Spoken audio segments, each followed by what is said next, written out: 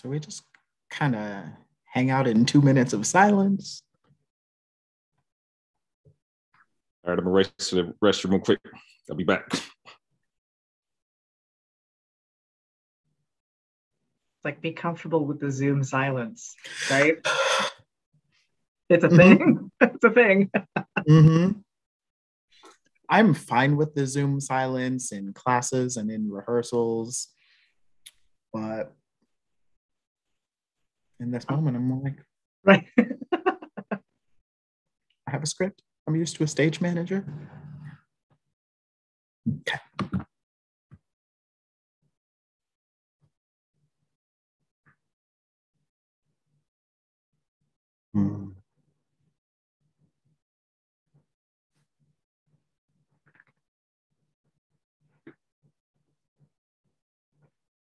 Now that we're holding, I assume we will get a go.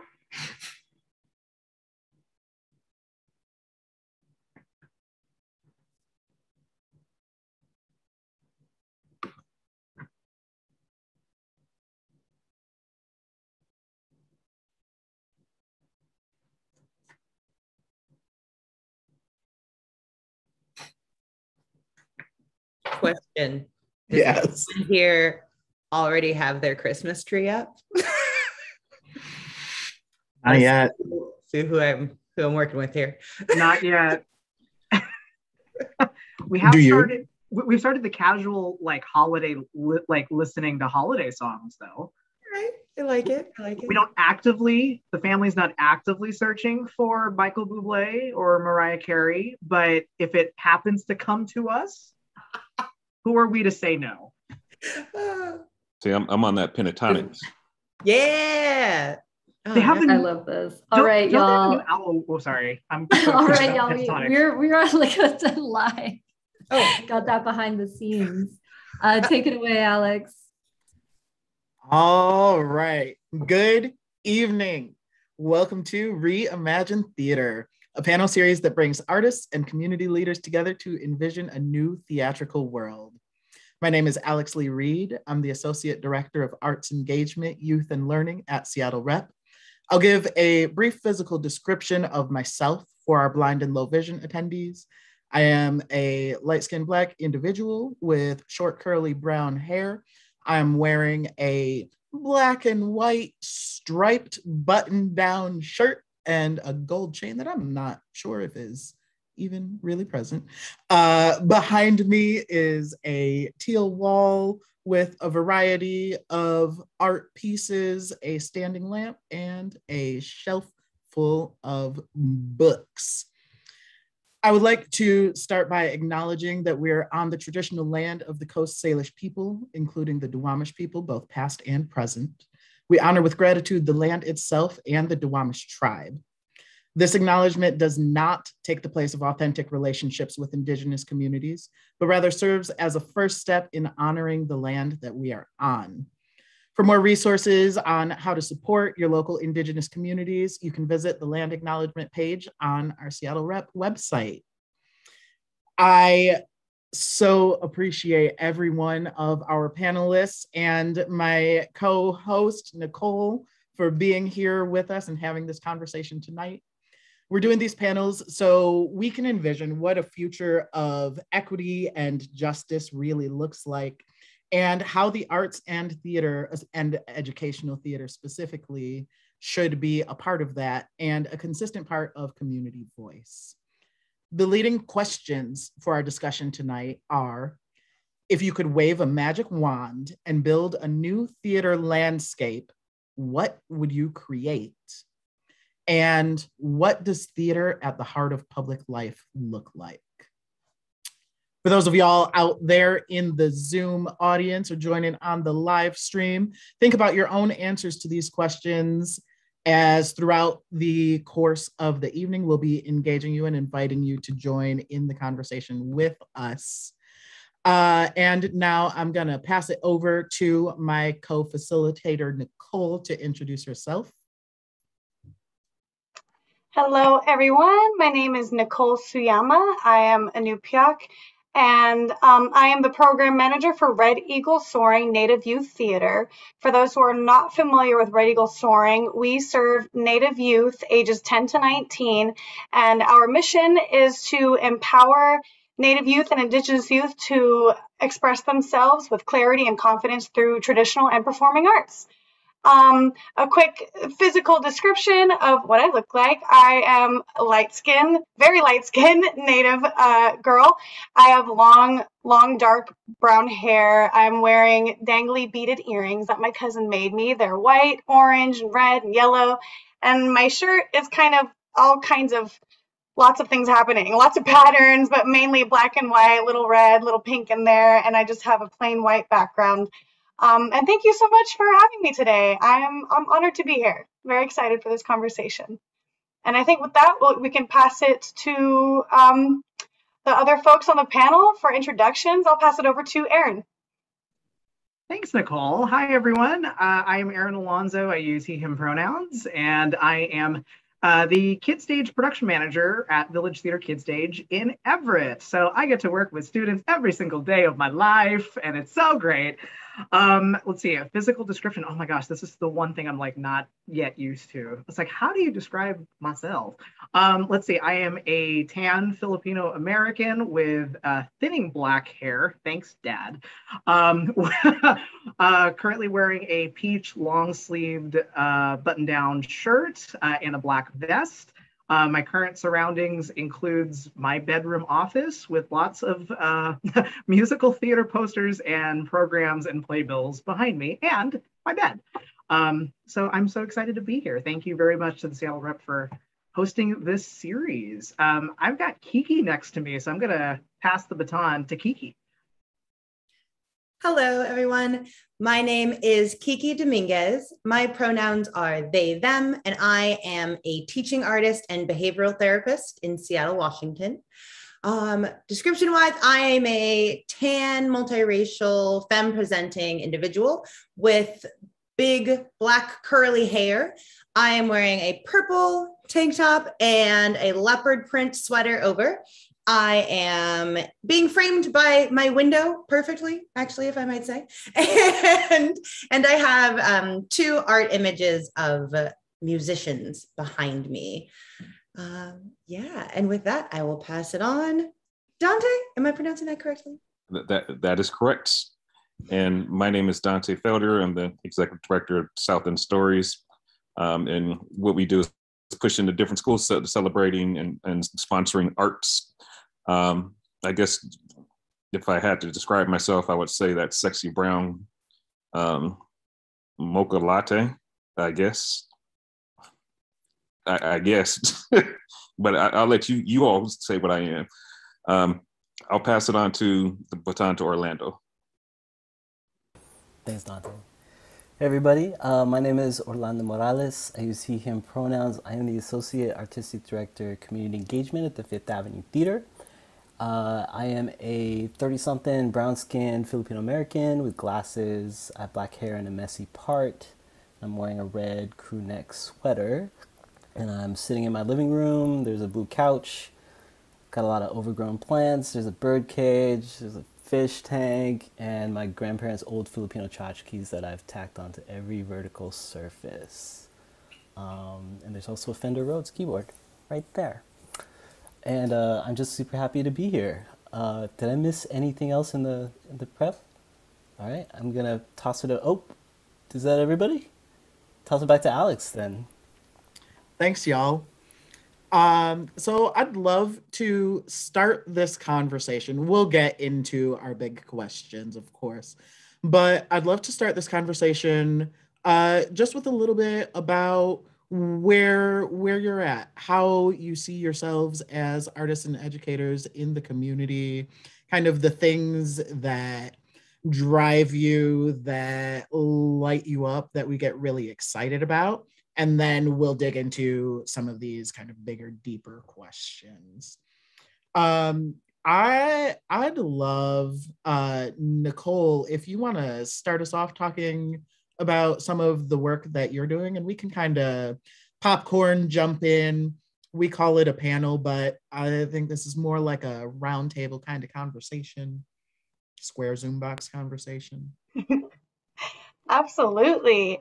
So as I mentioned earlier, I am Native. I'm also mixed race. I'm white and I'm also Japanese, but I do a lot of work with the Native community here, and I have for quite some time. I actually joined Red Eagle Soaring Native Youth Theater program as a student. I joined when I was 11 years old, and I just sort of never went away. I stayed in the program till I was 19, and then I came back as a volunteer and as a teacher and as a director, and they finally gave me a job as program manager because I just sort of wouldn't leave.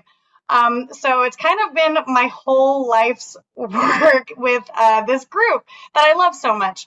What we do is we definitely give a place for Native youth to come and like I mentioned in our mission statement, and express themselves. But a lot of the work that we do with our students is it surrounds a sort of a decolonized theater model, which I think we'll probably get into talking a lot more about later on. But something that I love about Red Eagle Soaring and was how easy it was to access when I was a youth, and when we try to keep it very easily accessible to all of our students still. It's totally free programming.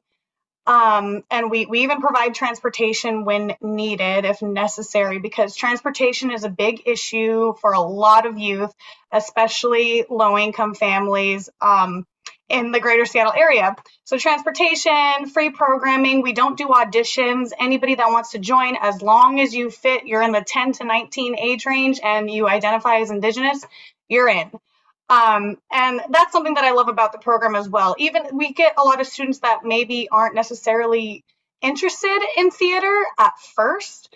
Sometimes they're just into meeting other Native youth in the area, other urban Indian kids that don't live on the reservation, that are in the Seattle, greater Seattle area, and have a hard time meeting other Indigenous youth, because we're kind of just spread out and sporadic everywhere. So it gives us a really good place to gather and meet one another and be involved in the Native community, because Red Eagle Soaring definitely jumps into a lot of other events and specifically Native community events that happen throughout the greater Seattle area. So for us, it's making sure that the youth are involved in other avenues as well, and not just Red Eagle Soaring. And with that, it's also making sure that youth are involved with other programs here, like other theater programs. For instance, the Rising Star program with Fifth Ave. We just put out a big thing to our students about that. Get in that, get involved in that, because that is an awesome program that I wish I would have done when I was younger.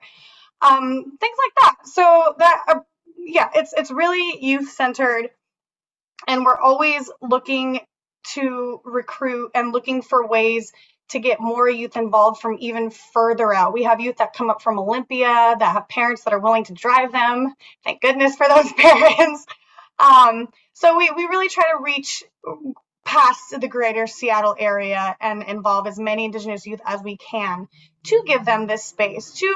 Because as much as we get kids that aren't super into theater, we also get kids that are very, very into theater.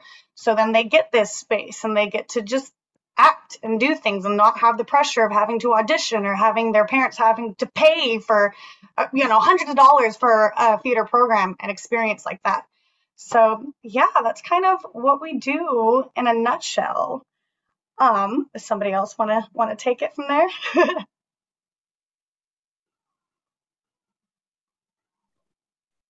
Just remind me of the question.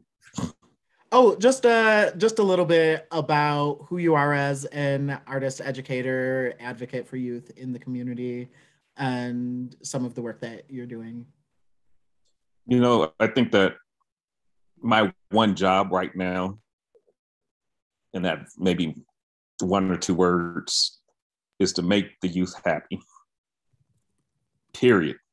So I can do that through arts and introducing to new concepts around storytelling and film and theater and all that good other stuff, but it doesn't mean anything if we're not making the youth happy and joyful, bring the joy back into our spaces and into the classrooms. And I have opportunity to go from classroom to classroom And I just see students who are disengaged, checked out.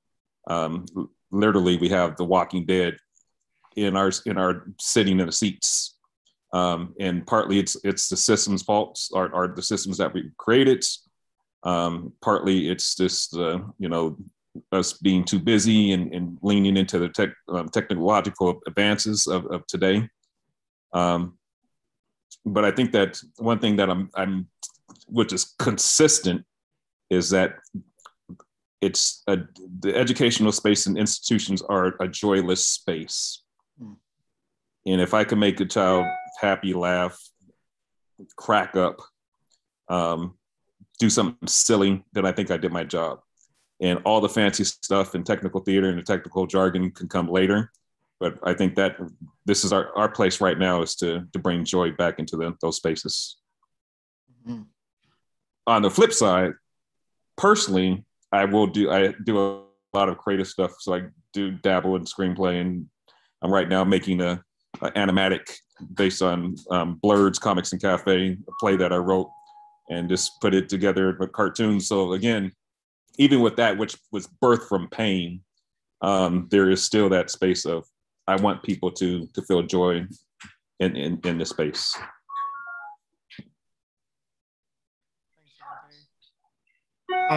Kiki, I saw Aaron just unmuted himself. I'm just gonna jump in. I'll jump in. Cool, jump in. Yeah. To kind of echo what Dante was saying, because I surround myself with students every day, in our Kid Stage programming, it's really meeting the needs of the students at any given time. And especially over the last, 18 plus months, that has put on a life of its own, we say yes, we want to be there for the students and make the space that they need. But especially over the course of the pandemic, where they can't make physical theater in person, which is how you're supposed to do it, you just, as arts administrators, and especially as educators, you really had to kind of dig your heels in and go let's just do something so that way they can feel engaged and connected with themselves and with their friends, even if it's through a screen. So that's kind of where I've been at. It's also been a wonderful exploration of boundaries, because in the before times, right, you especially when you're interacting with students and you're working with students, you're trying to meet their needs. So sometimes you kind of have to be superhero and go above and beyond in order to get them what they need, or as close to what they need as possible, through that theatrical lens. But sometimes that's at the expense of yourself, right? So it's I can't tell you how many times my time cards have been embarrassing, because it's great, that is not an 80-hour pay period again. But at the end of the day, it's we have to make sure that we're taking care of ourselves in order to support our students as best we need. So trying to get into that mindset of all right, I need to time out myself here for a moment. Those discoveries have been really great. But as theater has been starting to open up, our students are slowly returning to the buildings. These previously lifeless buildings, they now have a purpose again. And it's so great to be in the office, even though I'm not in the office right now, but for the days that I am, just to be in my office and hear people talking downstairs and singing songs and, learning, a tap combo or whatever, that makes you feel good as an administrator, because it's great, the theater has a purpose again. Students are finding ways to re-engage with the art form that they love so much, or they want to learn more about. That's really, lack of a better phrase, that's really what it's about. And that's what's super exciting for me, being that fly on the wall. And especially at Kid Stage, in our Everett location, I started off as a Kid Stage student. I started when I was I think in 2008 was the first time I worked on a show in Everett. I was a high school junior, and then, going through college and, getting a bachelor's in theater, knowing that this was what I wanted to do. And then if you can't beat them, you join them. So they end up working at the place that gave you your start in the first place. And now I supervise the production programs that I was an intern in. It's such a weird, like, serendipitous full circle moment where it's like all of those shows I now get to supervise the manifestation of, right? Like from the shows that we pick and the people who we hire to direct and choreograph and design our shows to, you know, the audition and callback process for our students and trying to find students who may not have been a lead before and, you know, trying to find their highest best use so that way they can learn and continue to grow in their art. Like all of that is super, I pinch myself every day because there are many times where I'm like, I can't believe I'm doing this. Like, this is so cool. So yeah, I can go on and on, but yeah, just that excitement and to now reshare that excitement with students now in person again, like that's the best thing in the world. So I love that trajectory too. And we'll come back to the kids have some questions for us. And we'll come back to this point about those of us who grew up as theater kids in the system that exists and now our responsibility being in positions of admin and power and decision making and creating opportunities. But before we get to that, Kiki, I was going to put you on the spot if that's cool. Several of us in the room are doing a lot of admin work, but I know that you are a human of very many hats, and I'm just really curious to hear you speak to the work that you're doing. Yeah, I could do that. I am a human. I promise that, of many hats. Well, and I just wanted to comment too on something that really stuck out to me. What Aaron was saying earlier was that this concept of like meeting the students where they are and what they need, because that is a big thing that I believe in, like specifically with art and with the work that I do outside of theater, because I work with individuals with autism. And really that has taught me that there are so many different kinds of learning abilities and needs that can get overlooked that really can be helped with theater and arts and creativity and just different ways to express yourself. And really thinking about these different ways that we look at how we make theater and how it doesn't necessarily have to be a play that is in English with these specific words and characters. Like maybe it's movement based. Maybe people are working on other aspects of it because the lights can be too bright for them, and just really offering a welcoming space. So I've been really lucky to be teaching a lot throughout this. And I was teaching online theater, and then I've been teaching more and more in person, which has been great. And some of the other stuff I've been doing is I've been able to use theater as a tool with some of these kids I work with autism, because we have social skills groups. And for those of you who do not know that, a lot of times people with autism have a hard time engaging socially, but theater is a really big thing in the autism community. There's a lot of kids who really enjoy it and use the tools from theater to take into the world. So I was able to develop some social skills groups over the summers, and we did just an improv class, which gave us an opportunity to just really connect and work on these skills that are all social skills that you're working on in theater, like eye contact and waiting your turn and staying on topic and creating off of each other and things like that, as well as using theater skills to teach conflict resolution. And it's like, these are skills that we're always learning as we make art together. And it's just been a real gift to be able to share that with all the communities that I've been able to. Thanks, Kiki. Orlando, I'm going to throw it at you. What's up with you? What's going on over at the Fifth? Who are you in this wild world of education and art and all of it? Ooh. I don't know, like, does anybody know who they are these days? You know, like, I just feel like, so I'll be upfront, like, this is our first day kind of back in person as a theater our first week. So like Tuesday was the first week that, you know, I had not just been here in my living room, up on Zoom, you know, doing things like that.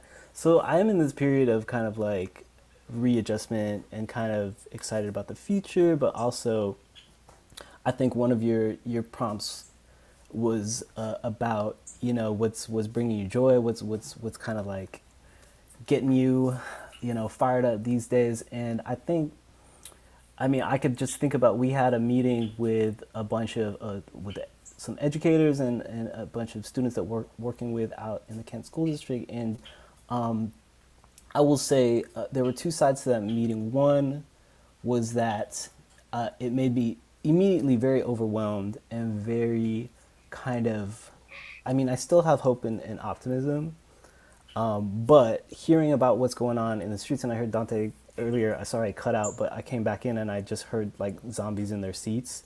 But hearing about like just what's happening in the schools right now, and teachers saying that this, you know, teachers have been teaching for 40 years saying this is like one of the most difficult years. This may be the most difficult years. They've had the most kind of a lack of civility in hallways, you know, conflict between students.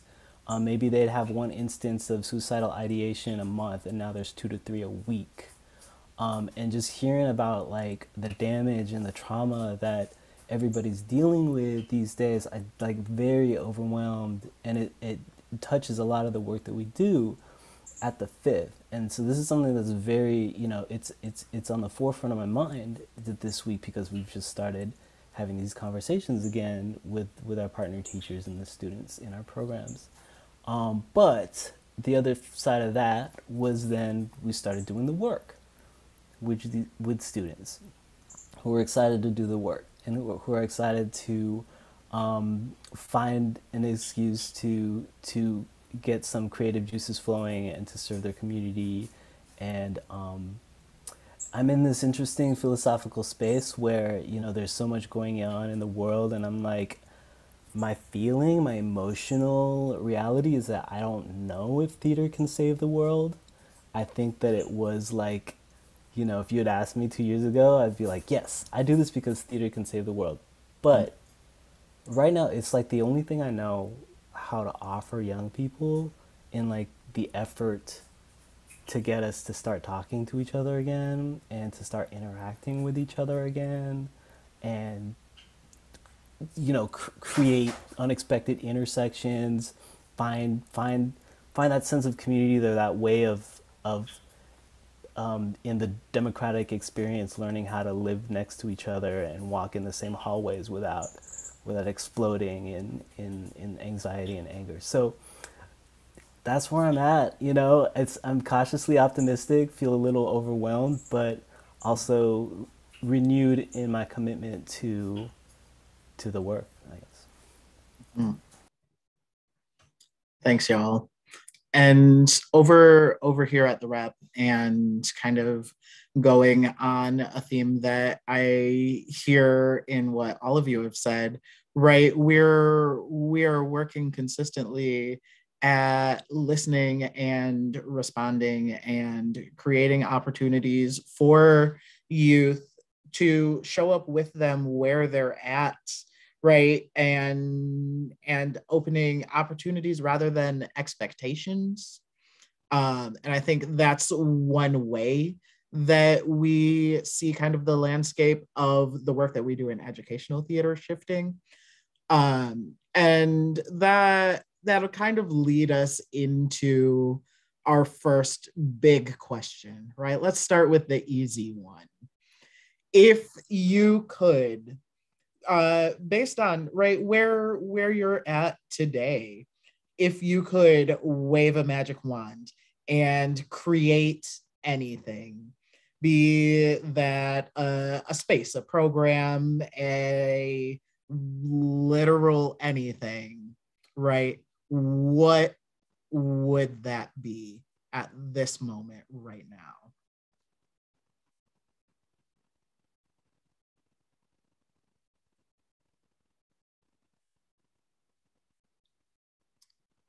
Can I jump in? I thought you were gonna call someone else.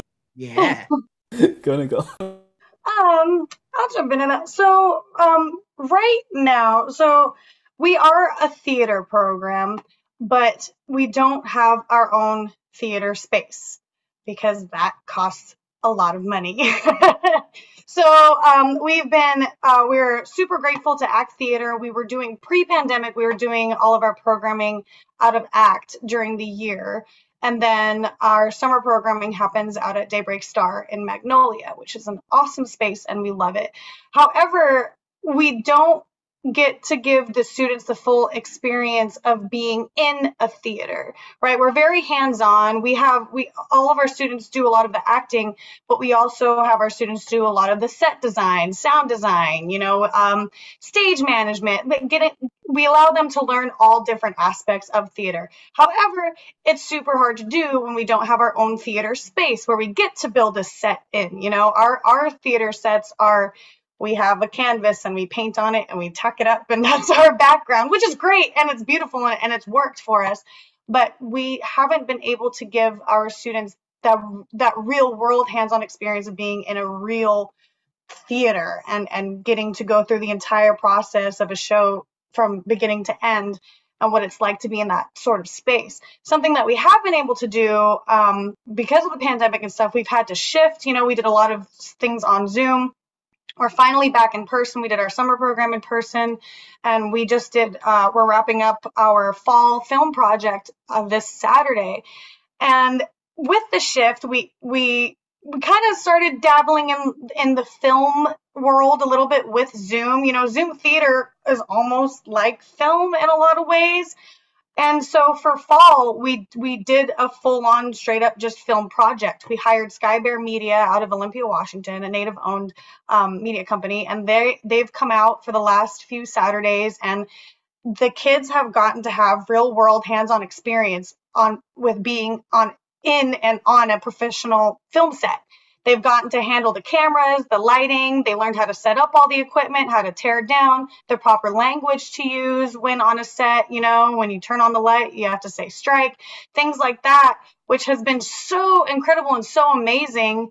But my dream would be to do it in an actual theater, to give them the same hands-on experience, real world professional experience, but in a theater. And because we do our best with what we have, but obviously we don't have all of the access to a building, right, or a stage or a set, a shop to build sets in, right? We don't have that.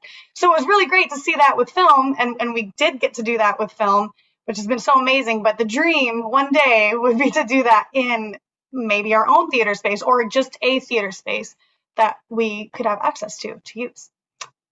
So yeah, someone else want to take it from there? I'll jump in. Thanks, Nicole. So many things. Is it just one wish, or can I wave the wand multiple times for multiple things? Let's start with one, see how we go. But then, sometimes one wish will require an end. A lot of my wishes, I feel like, compound on itself. But I think the big one at the moment is to create a safe space / culture of belonging, right?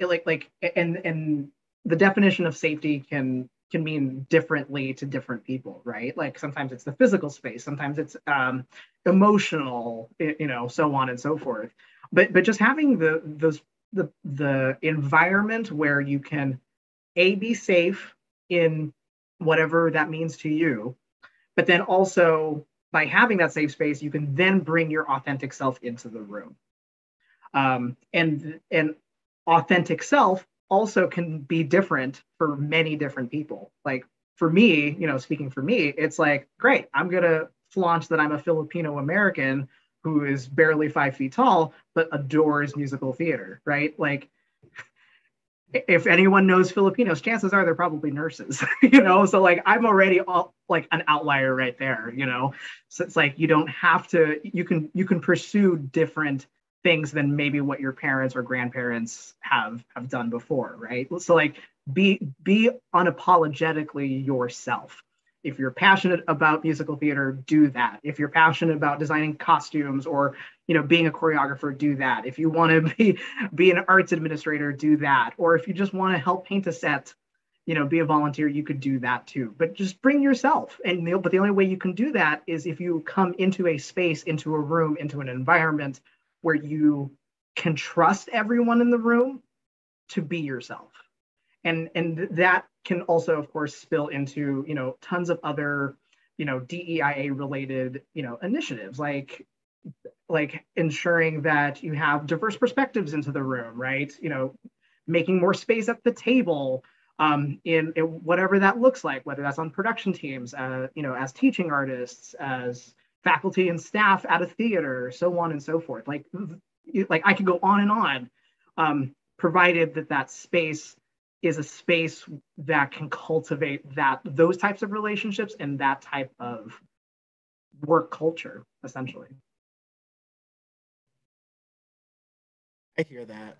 I have a very similar sort of dream that sounds a little bit like what Nicole said and a little bit like what Aaron said, but that is a place and a space, right, where we value wholeness, right, where we feel safe and valued and loved, where a person of any background, of any ability, right, doesn't ever have to wonder if they will be welcome or accepted or whatever, right? Where we have fun, where we let ourselves play and have fun, where we are able to provide mentorship and connection to resources and to just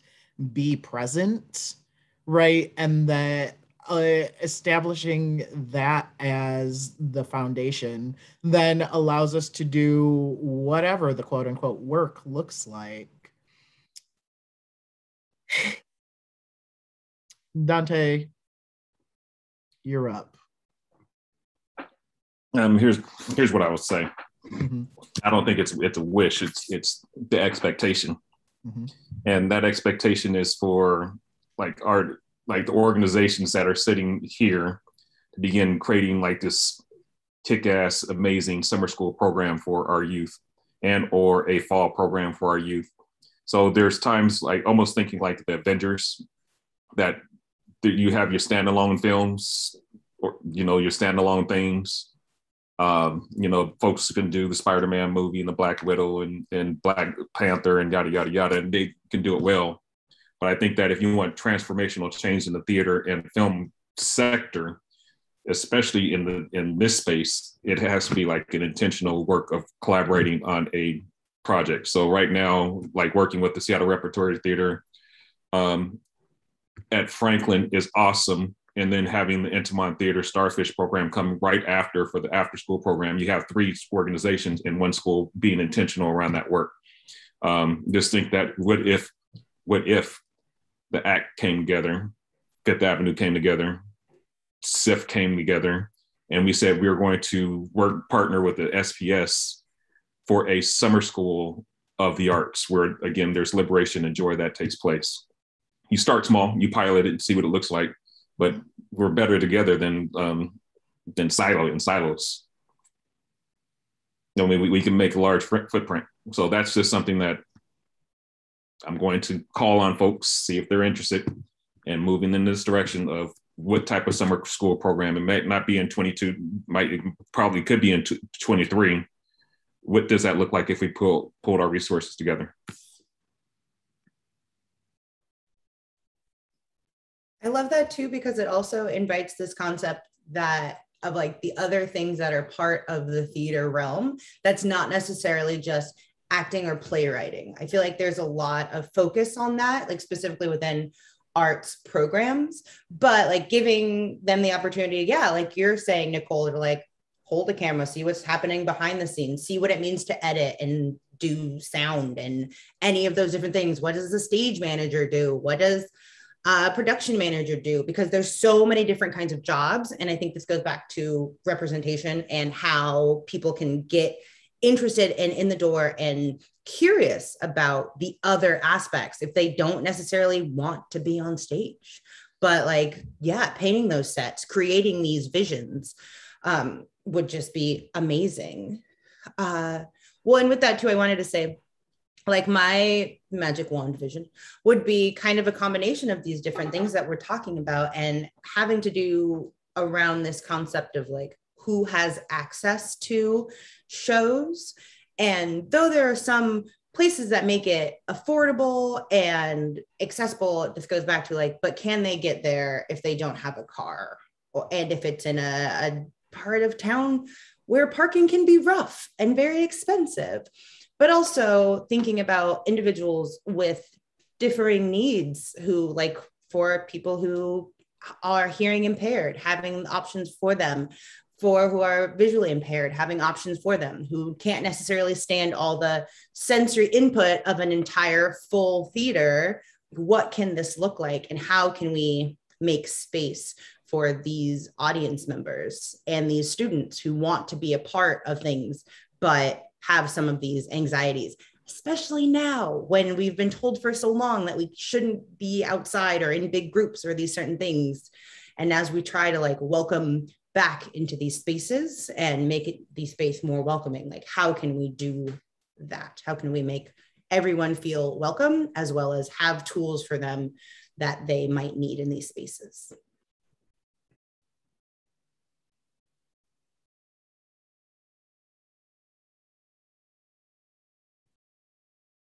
Orlando, you want to jump in on this? Yeah, I could. Okay, so this is the magic wand. Okay, mine is, it's not practical at all, but I just say if I could like wave a magic wand and snap my fingers and make a change in theater education, it'd be to have equity in funding and resources of theater programs in every school, so that like every school in our community, or let's just say Washington State, because you know every school had a well-funded, resourced drama program that is integrated into the community culture, to the extent that it starts to put us out of business. Which is funny because I'm a nonprofit, but it's like, I mean, it's a blessing for our organization to be invited to schools to help them bridge the gap between, you know, not having this or that, and to help out with that. But, you know, in the best case scenario, you know, theater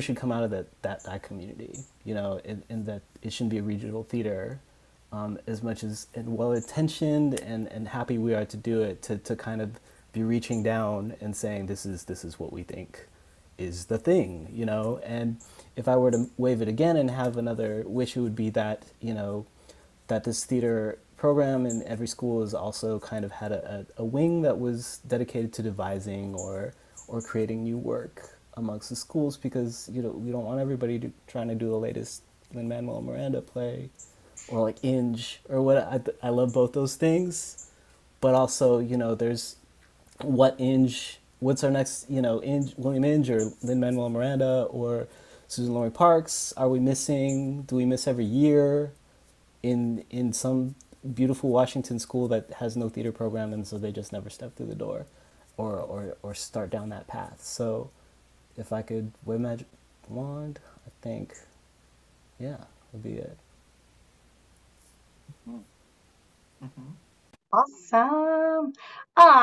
If it's okay with you all, I would like to segue into conversation about decolonizing our spaces and education. And I know that's a huge, broad topic, especially in education, because I think there's a lot of work to be done in schools and education in general with decolonizing that system. But we can start in the theater world, because that's where we are.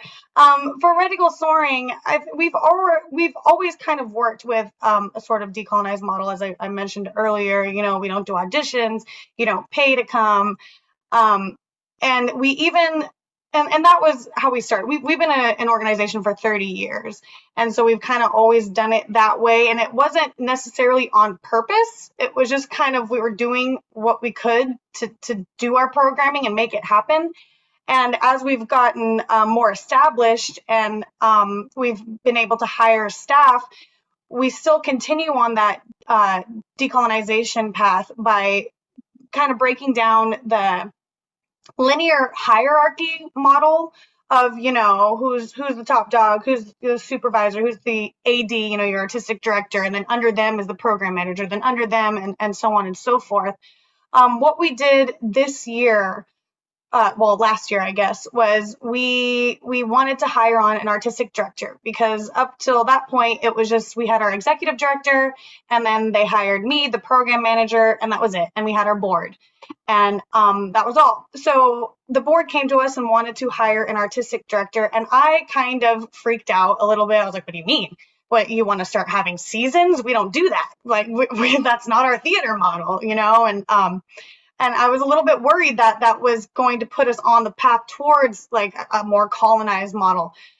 It actually went the total opposite way. We were blessed and honored to get to hire Tara Moses and Madeline Sayette, who became our co-artistic directors. And we went for a co-artistic director model, which worked really, really well. There wasn't just one person, you know, making all the artistic decisions. It was two. And even then, it was never like, oh, they're my boss. I have to do what they say as a program manager. The artistic director tells me what to do, and we do it. It was always a conversation with all of us, including our executive director, Russell Brooks. You know, he always had a hand in programming, even though that's not his thing. That's not technically his job title at all. We all talked about everything at once. And I don't know if I'm supposed to talk about this or say this, but I think we're going to Madeline had to step down, unfortunately, because she's just so busy. But Tara Moses is still on board, and she's going to propose that we continue this co-AD model, in which we would have two artistic directors right at once. One could be out of town, since we've realized that we can work for an org that we don't necessarily live in the same city as, and one would be in Seattle. And it would kind of be a thing where when one leaves, another one comes on, and then those two, and then another leaves, and then another comes on. So there's always this overlap with the different co-ADs and the different ideas. And that's kind of one way that we've been continuing our decolonization of theater work within our own organization. And so I'm curious to hear what you all have seen maybe in your orgs, or what you would like to see, or what decolonizing the space means to you.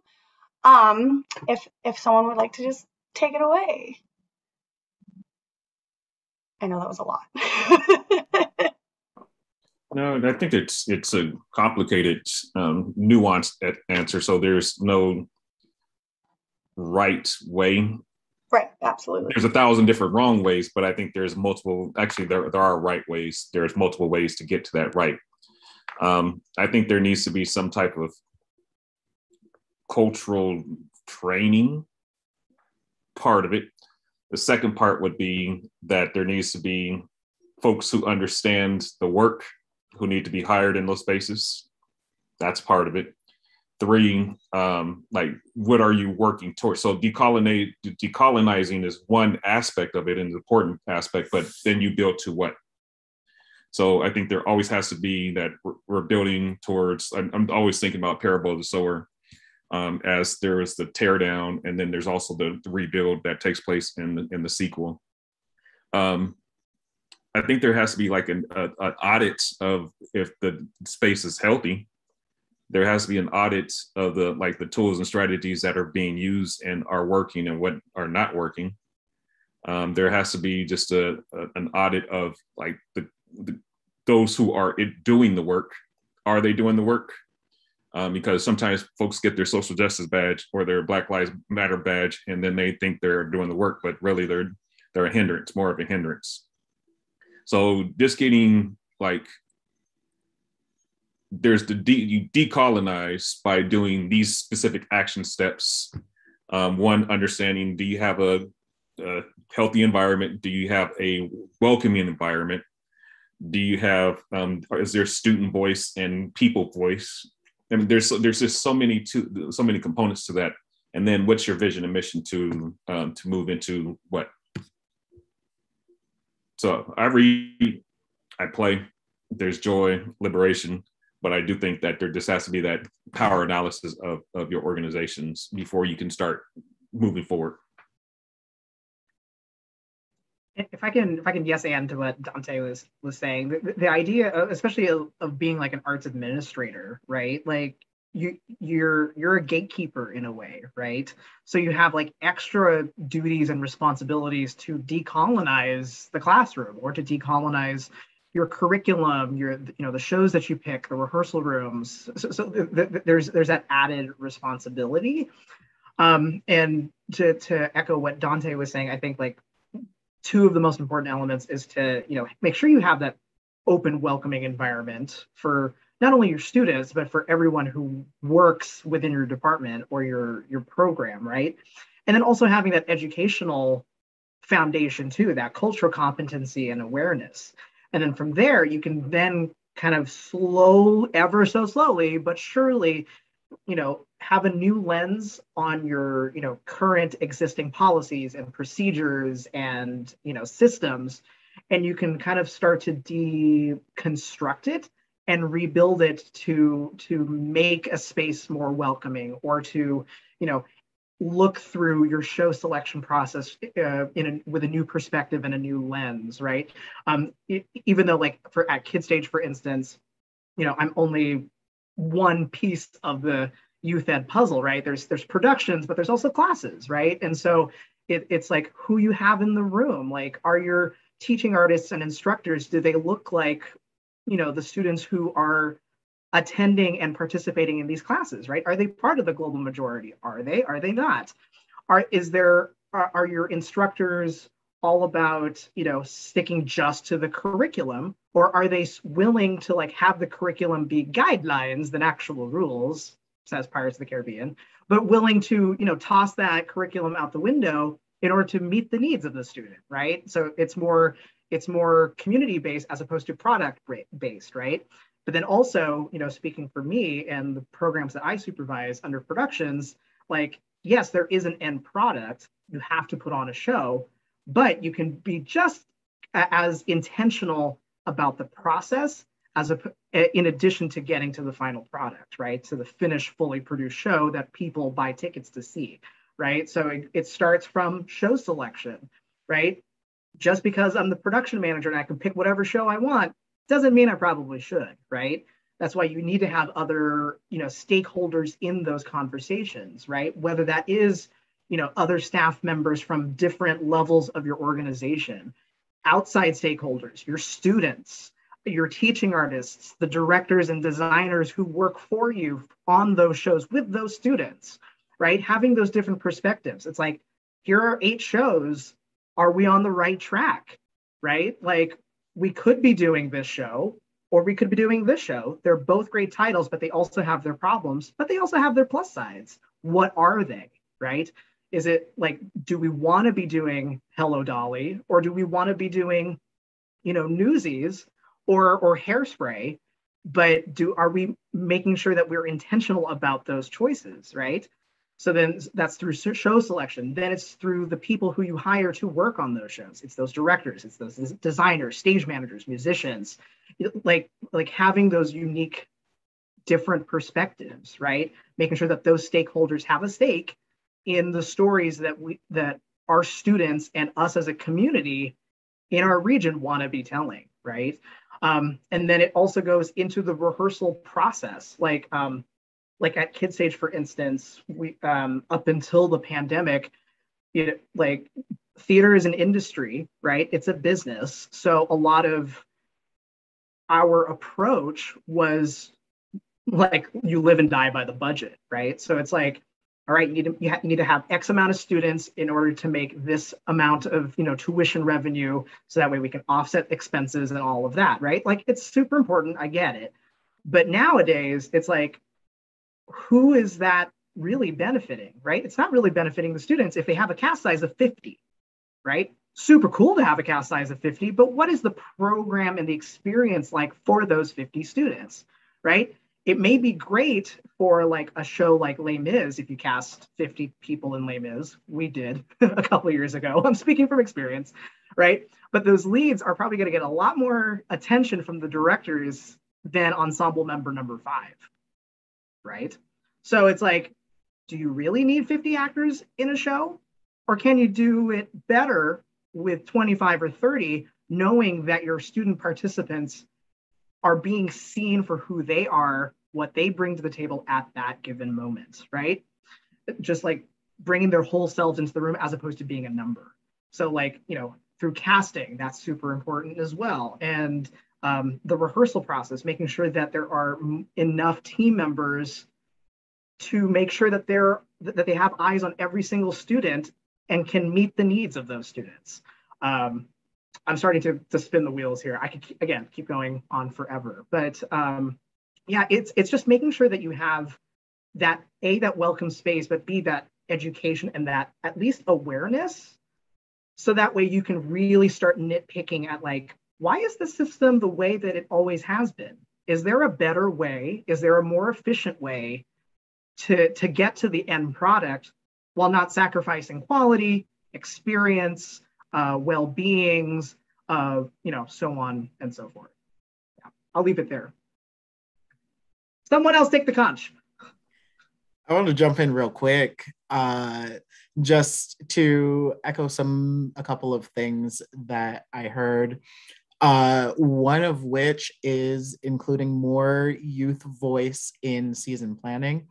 And that's something that a lot of our student panelists brought up in part 1, right? Is that they have a want for their engagement to go beyond programs and classes, but rather if we're saying that we value them in our organizations and their presence, to really actually invite them into all of it.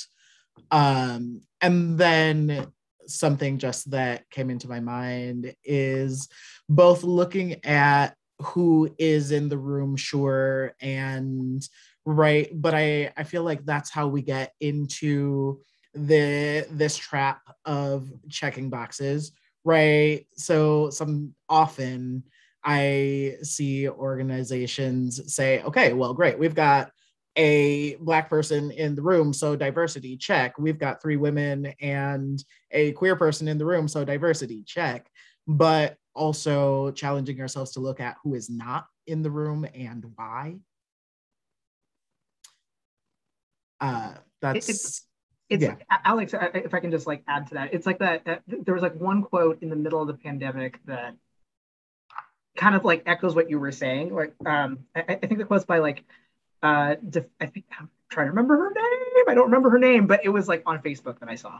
But it was like diversity asks who's in the room, right? And then equity responds who is trying to get into the room but can't, right? So it's just that ever presence, that ever awareness, like that's super key. Yeah. Yeah, well, I want to hop into and talk about what we're saying with like the people that are in the room, and also sometimes we can get in these pitfalls of it's always been done this way, and where the teaching artist or the designers and artists, where their lack of understanding of decolonization lies can sometimes be in the fact of where their education is. Because like I have a bachelor's degree, I have a master's degree, but both of these are from organizations that are like long-standing traditional organizations. And so a lot of my knowledge and things has been taught from a certain structured way that has just always been taught. And so there becomes questions of like, well, a lot of us studied Shakespeare in this certain way, taught by these like 4 people in town who are great teachers. Don't get me wrong. I learned so much from these different individuals, but then the question lies is of Is there no one else that I should be studying under? Is there no other way to approach this material outside of the way that we've known to be the right way? And how can we challenge our own assumptions and our own like base of knowledge as we enter space, and not continue these practices that have been holding other people down?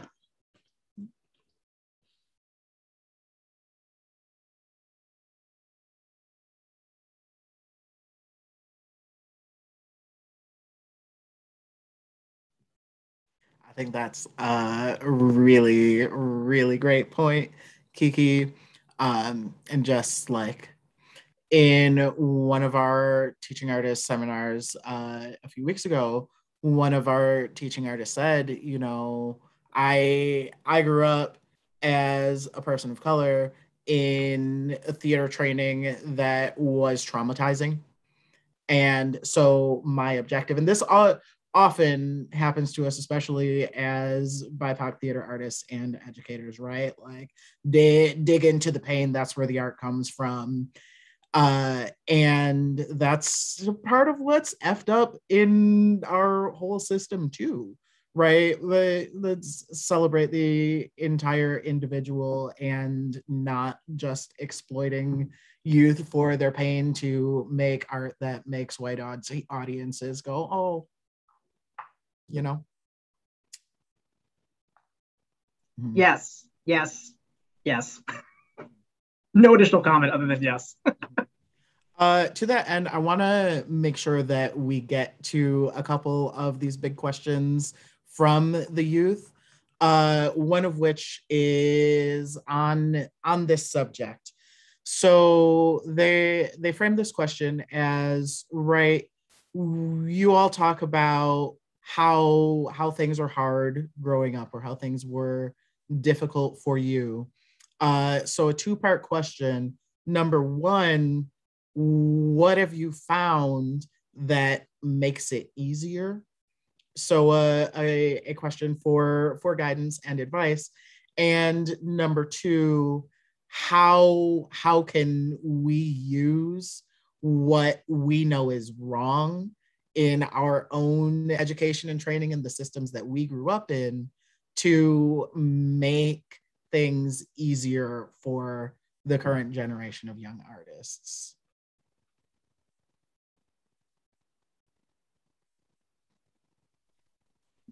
Here's my thoughts. I think you always have to look at, like, what is the purpose of education? And what is the purpose of theater? What is the purpose of the campfire and stories that centered around that space? What's the purpose of the jobs that we choose? So I think getting into the purpose and the why will inform our practices. So if it's built on lies and or misunderstanding, you're going to get the same results. So understanding an example would be the PE system. Most folks don't understand why the PE system was created.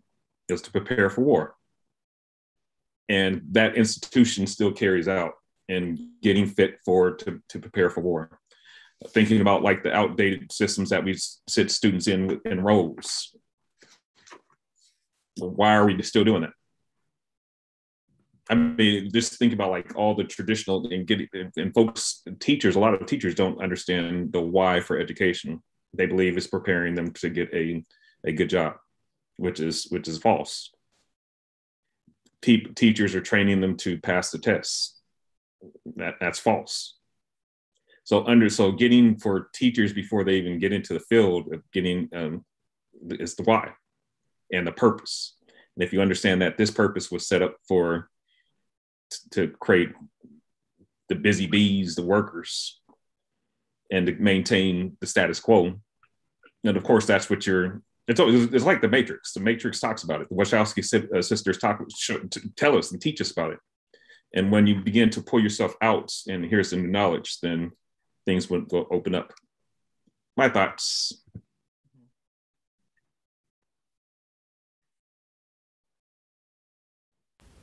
Can I, like, I'll co-sign on all that. Thank you, Dante. I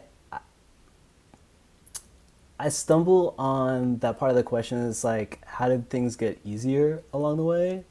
Because I don't know if they got easier for me, but I feel like they did get more fulfilling and more enriching. And I do want to co-sign on like Dante's like encouragement to find like the why, like why we do things, like what is the reason. And I think as a theater educator, I'm in the habit of tying things back to like this idea of dramatic action, right? Like, so if action is the medium of theater in the same way that paint is the medium of painting, I don't know.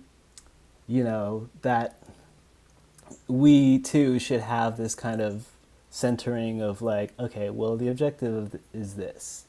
It's like this is, and these are the things, the tactics, the things that I'm going to do to pursue this thing that I want. There's a reason. This is why.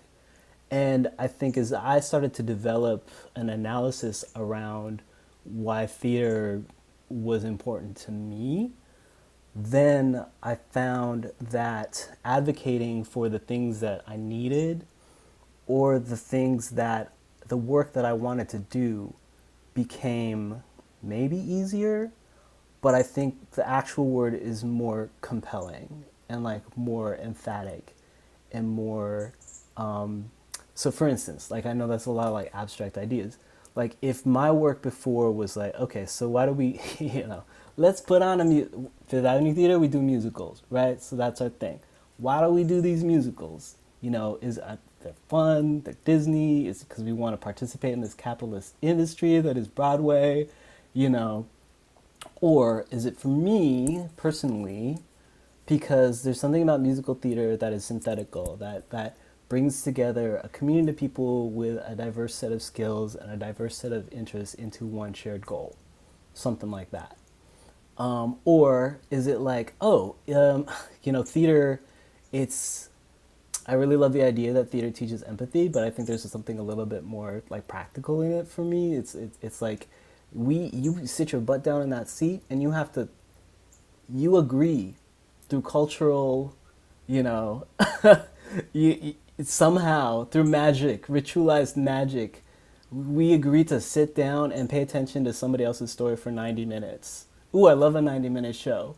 Two acts, I should say though, because there are more 90-minute shows now, but there's a lot of 2 acts. So 2 acts, and in the intermission, we're going to sit here, most of us, that theater, we're going to agree to sit, and we're going to watch, and we're going to pay attention, and we're going to be polite. And like, there's something about that action and that ritual, which is the basis of ethics. Just paying attention, And then now, putting that with how I'm seeing what's happening in the world, and people not able to see eye to eye and not listening to each other's things. I'm like, yes, we need theater, and this is the objective that I have now to again ground things in Aristotelian action right after you've asked the question about how to decolonize what we do. But there are other examples, like just say Filipino epics, we have our own example of how something should progress, And so I think that's another way that things have made it easier, is that when I start to kind of strip away white supremacist narratives around the work that we do and realize that there are things within my own culture, within other traditional cultures that are, Audre Lorde, she has this quote where she's like, there's no new ideas, actually. We think that our brains are going to set us free, that ideas are going to set us free, but new ideas, but it's really, it's the old forgotten ones. It's the new combinations. It's the like recognitions and extrapolations that are already within us that are going to set us free. We just forgotten, Sometimes we're fighting against things that are not even like, we're talking about programming. Oklahoma, it's in the sights of a lot of people right now is like the example of like this colonized theater. But sometimes things are not, what's the spoon there? What's the source material of Oklahoma? Screen Grow the Lilacs. There's a queer Native writer who wrote that play. And those characters are actually, have a Native experience. They say when the sheriff comes into town, it's like, America's a foreign country to us, right? So that's the source material of Oklahoma, and we don't talk about that. There are layers of things that we have to address. And I forgot what the question is, but I'm just going to stop talking because Perfect. I think I've said enough.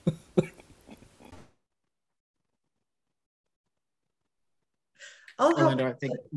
Oh, no, unless you have something to say, Alex. Go in. Well, because we're talking a little bit about I like this question, I appreciate this question, because I think about how it comes back to this community aspect about how do I make this not only easy or for myself, but also for the other people who I know will be experiencing this.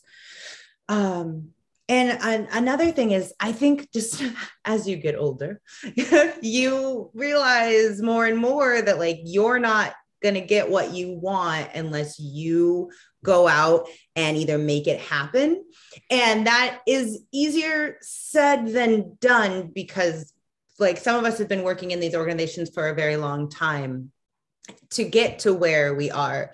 But there's a bunch of other artists out here in the world who are also wanting to make art and want to do a mashup of other things. So finding your group that wants to make the art that you want to make is always a good place to start. And it doesn't have to be the end all be all. If you found a group and then you grow out of it, or things change or visions change, that is okay. And that happens.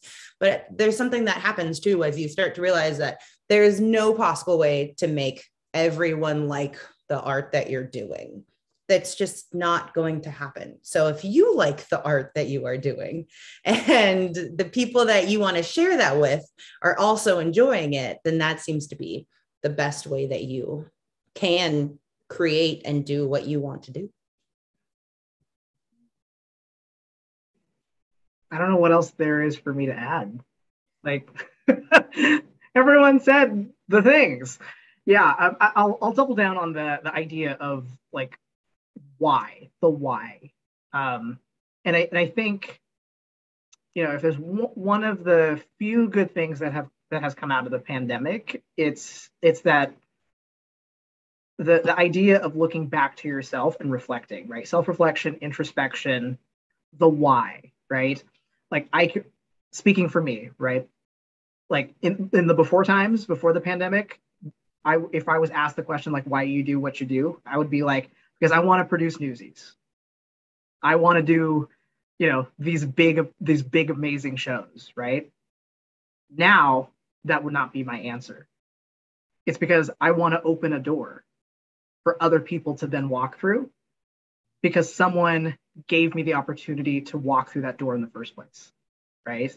So that's my personal mission as an arts administrator, is to be the person that opens a door.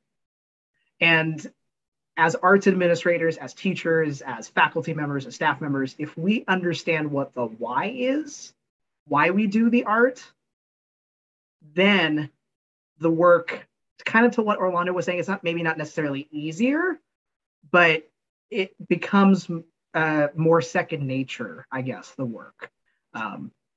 Yeah, I'll leave it at that. Thanks, y'all. And Nicole, I'm going to throw this back to you.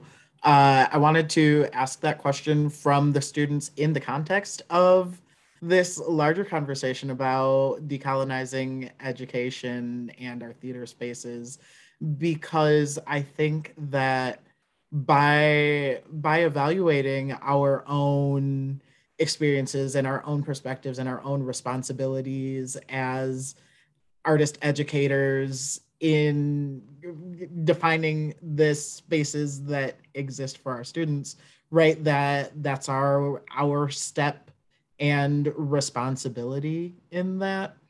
But I'm going to throw it back to you to wrap us up. We've got maybe 10 or so minutes left. All right. Well, I want to talk about kind of how, so in Red Eagle Soaring, we've come to a place where we really want to grow our own, if that makes sense. We have so we have students from 10 to 19, and then back in the day it was just okay, goodbye, off.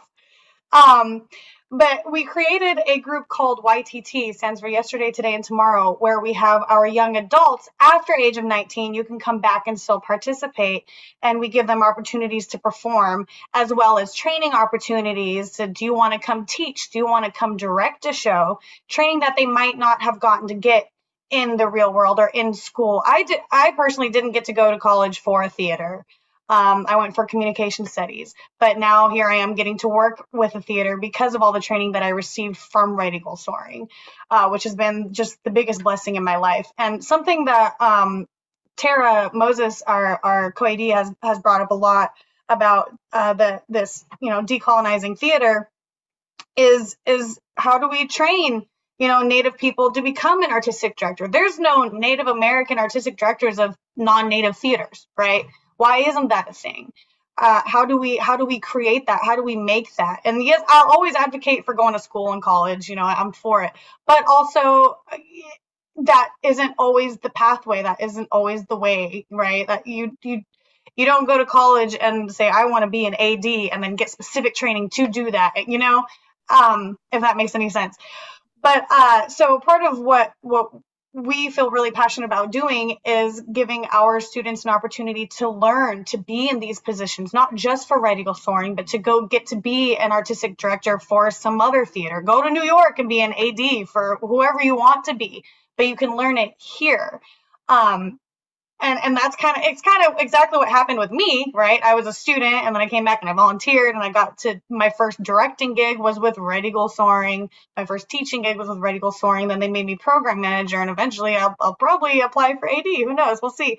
And I'll get all of my training that way. And that's really what we try to do with our students, give them an opportunity, like we've all kind of touched on a little bit.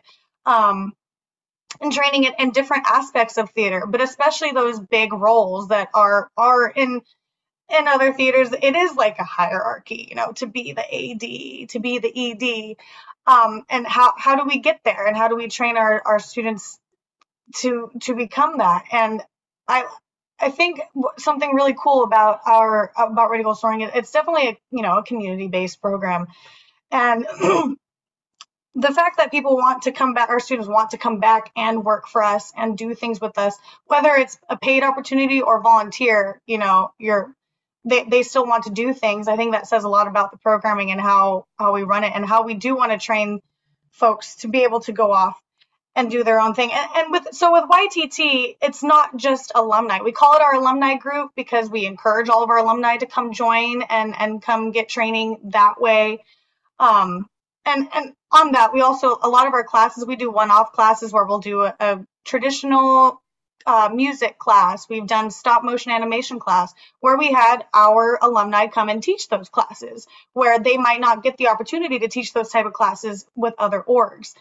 I lost my point where I was going with that, but something I do love that we have the opportunity to come back and work. So we do encourage alumni to come join YTT, but it's not only for alumni. We have some folks in our YTT group that came to us as young adults and said, hey, I really like that you have this Native org and I want to be involved. How do I be involved? And then we hired them to come help out for a summer or, a project, or even sometimes they just want to come volunteer. And then you volunteer for one project and boom, you're in YTT. Now we're hooking you up with all the opportunities that all the alumni are getting, because we just want to bring you in our circle and give more Native people those opportunities.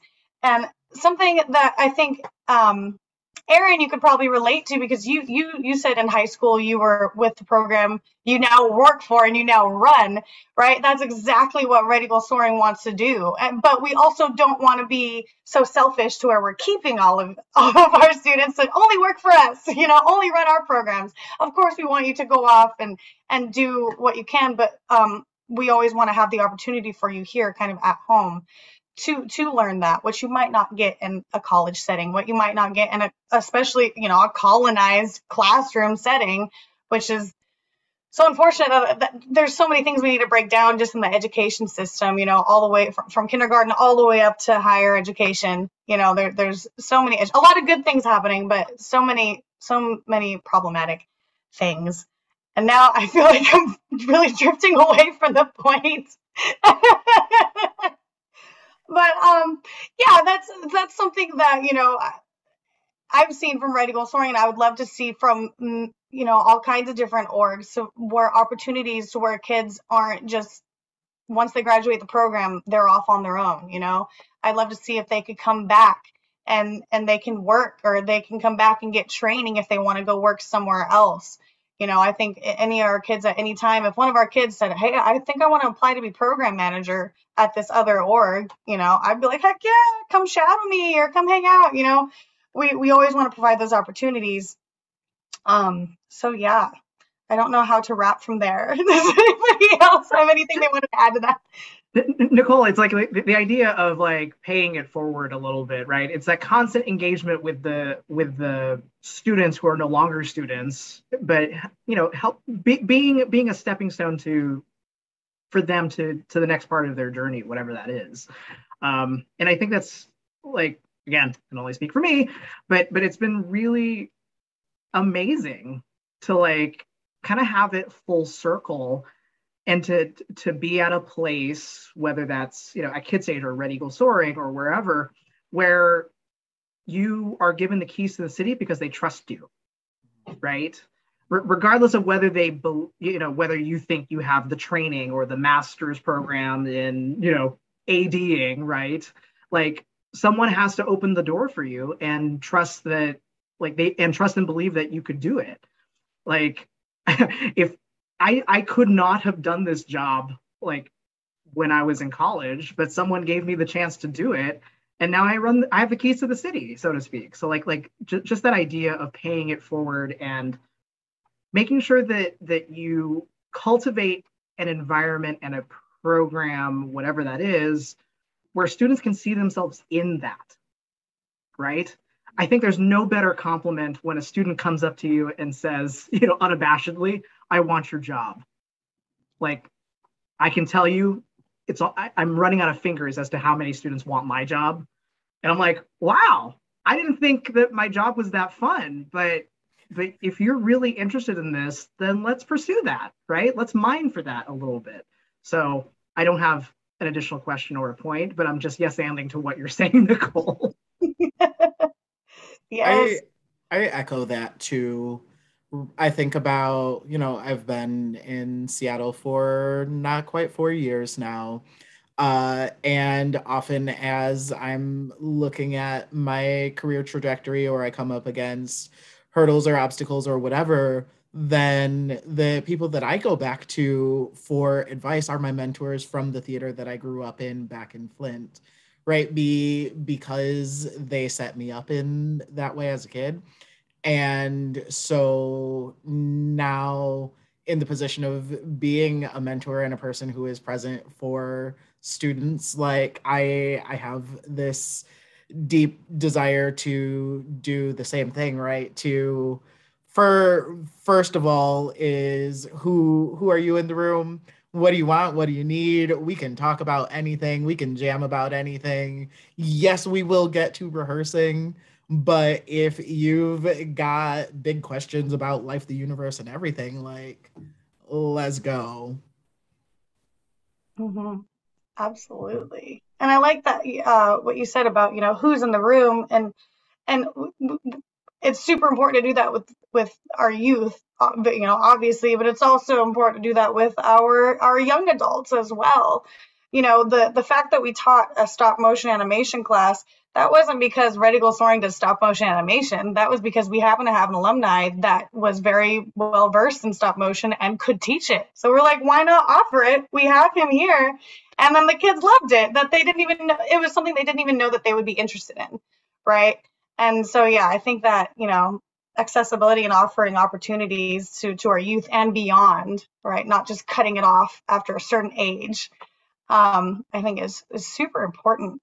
Also, I wanted to ask before, I know we're close to time, but were we getting any questions from audience at all? Thoughts or anything? I'm not seeing anything. Just wanted to make sure I asked. Haven't gotten any in the chat, but y'all feel free. Okay. Nothing from the audience. Okay. I got something. Oh, yep. Before we step out. I'm just reading the lyrics from, I don't know why I started just pulled it up, was Kendrick Lamar's DNA. When he says, I got loyalty and got loyalty inside my DNA. Cocaine, quarter peace, got war and peace inside my DNA. Got power, poison, pain, and joy inside my DNA. I got hustle, though, ambition, flow inside my DNA. Now I'm just reading. My big statement is, what's in the Seattle Reps DNA? What's in South End Stories DNA? What's in the Acts DNA? Because if you don't acknowledge what's in that DNA, you can't move forward. So Kendrick Lamar he's referencing all the good, the bad, and ugly without flinching. Now, if I went into an organization and did a training, here's my observation. A bunch of folks, they begin to shrink and or do this and or to just whatever. They don't want to acknowledge that. Matter of fact, in the United States, that we don't even acknowledge what's in our DNA. So how are we moving forward? So I think that goes into the power analysis of what's in your organization's DNA. Acknowledge that, the good, the bad, and ugly, so that way you can move forward. I'm done. I'm out. I think that's really interesting too. I hold up that challenge next to Nicole's question about what training, because if I'm gonna be real about Fifth Avenue Theater, what's in our DNA is a regional theater with a union obligation, that if we did have young people come to the theater and be like, hey, what kind of training can we get at your theater, we'd be like, hey, yeah, so you can observe, but we can't let you touch anything. Because one, there's these things, but then also we should be paying you, and maybe we don't have an intentional budget set aside for these programs. So I think that's the challenge for my organization is okay, or to be talking to the unions or to be coordinating here, it's within our purview. It's our opportunity now to be okay, so we're not serving the students that come back, and what's the path for them? And how do we take away some of these roadblocks that were, all of these resources that we put towards now, I'd love the children, right? We put a lot of resources towards these children, and that's great. We need to keep doing that. But I think there is something very attractive to donors and things about having these funded programs for the little kiddies, right? But now if we're getting real about, okay, we need the opportunity, okay, we see Watt Theater, they want us to have leadership. Everything that Nicole's talking about, we want native EDs, we want, global majority EDs and managing directors and things like that we got to be real about, okay, we can't just be putting all these resources into the very valuable programs for the K through 12s, right? And then be okay, after 12, there's somebody else's, they're Michigan's responsibility, right?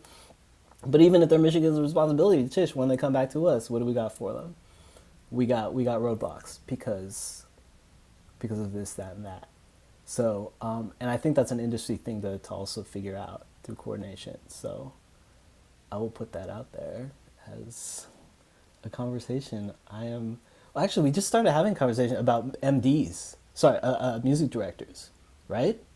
That came up, somebody had brought up the fact that who are we going to hire for this one gig? And we're actually, everybody, there's nobody. So we should start talking, because there can't be only 5 MDs that are available to take a gig around town. And how many of those are BIPOC people? 3? Actually, that's pretty good. So that example. But yeah, I think just as Dante was encouraging us as a community to come together to figure out summer school, we should definitely start having those conversations about, okay, how do we support the emerging artists, emerging leaders?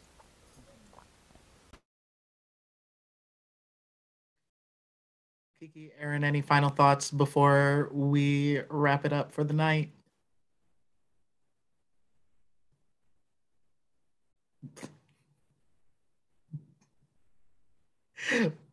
Aaron's going to take on that decolonization by using just gesture to express, and I appreciate that.